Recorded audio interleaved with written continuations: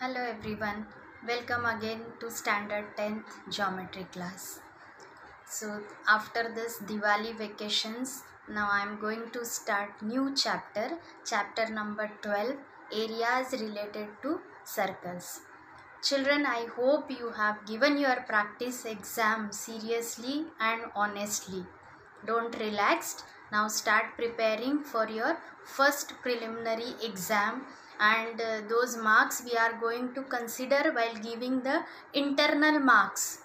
So prepare it thoroughly and give it seriously. So let us begin with this new chapter. Before starting, let me revise few things which you already know, some important formulas and concepts. Perimeter and area of a circle. This you know. So perimeter of a circle is nothing but the circumference of the circle, and its formula is pi into diameter, pi into d. But you know, pi and diameter is nothing but twice the radius, where r is the radius of the circle. So combine this, you will get circumference of a circle is equal to 2 pi r. Right? So you can use this in two ways. When the diameter is given, directly you use this formula pi into d and calculate the circumference. But if the radius is given, then you use this 2 pi r formula and calculate the circumference of the circle. Then comes area of a circle. So if r is the radius of the circle, then area of a circle is given by the formula pi r square, where pi is an irrational number. Why? Because its decimal representation is non-terminating, non-recurring type. So therefore it's an irrational number, and the value of pi usually we take 22/7. Now arc of a circle. So I am revising all those concepts which are required in this chapter. This we have already learned in circle chapter. So what is arc of a circle? So here is a circle. It is the part of the circumference of the circle. See here, if P, you take any 2 points on the circumference of the circle, so that piece of the circle is known as arc. So here the longer one is known as major arc and the smaller piece is known as minor arc. So a piece of a circle between 2 points is called an arc. The longer is one is called major arc and the shorter one is called minor arc, and the length of the complete circle is called circumference. Then comes segment of a circle. So let us see what is segment. So here is a circle. PQ is a chord, and what this chord PQ does, it divides the circular region in 2 parts, and each part is known as segment of a circle. The part of a circle which contains the center is known as major segment, and the other part is called minor segment. So it is the region between a chord and either of its arc is called a segment of the circular region, or simply you can say segment of a circle. And there are 2 types of segments, which are major segments and minor segments. Then comes sector of a circle. So what is sector? It is area bounded by 2 radii and corresponding intercepted arc. Right? The region shown by purple color is sector of the circle. So when the arc is minor arc, so corresponding sector is minor sector, and if the arc corresponding intercepted arc is measure arc, then the sector is major sector. So how to define this? The region between the arc and the two radii joining the center to the end points to the arc is called sector. The minor arc corresponds to the minor sector and the major arc corresponds to the major sector.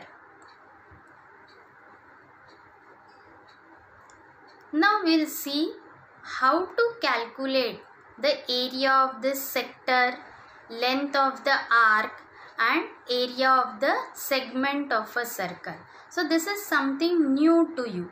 So let us learn the formula for area of a sector. So let us see what all things required to calculate the area of sector. So here O is the center of the circle, right? R is the radius of the circle. See here, OP is the radius and theta is angle made by these two radii, OP and OQ, with the center, right? So theta is central angle, R is the radius of the circle, then the area of the sector of angle theta is given by the formula theta divided by 360 into pi r square, where r is the radius of the circle and theta is the angle of the sector in degrees, right?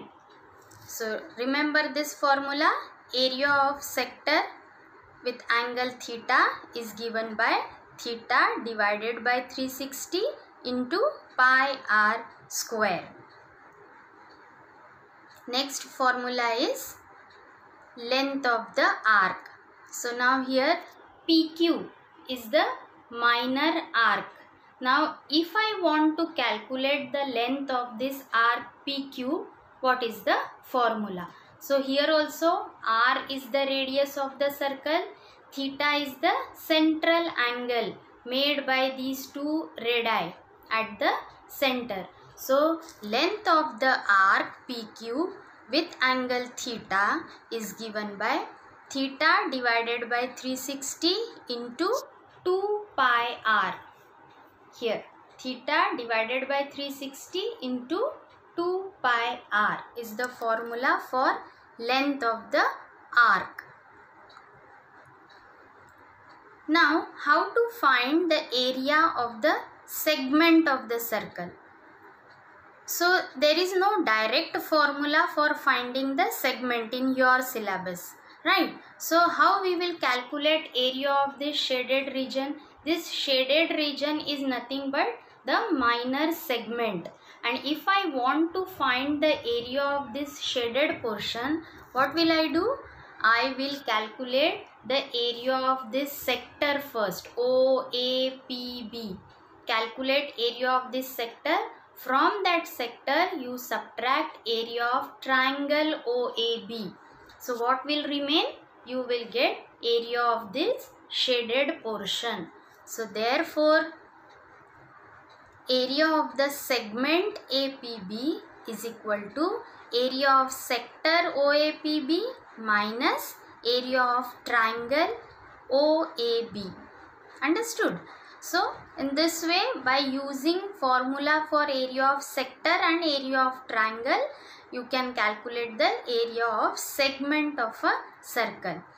Similarly, we can observe few things from this diagram. If I wish to find area of major sector, okay, suppose you have area of minor sector and you want area of major sector.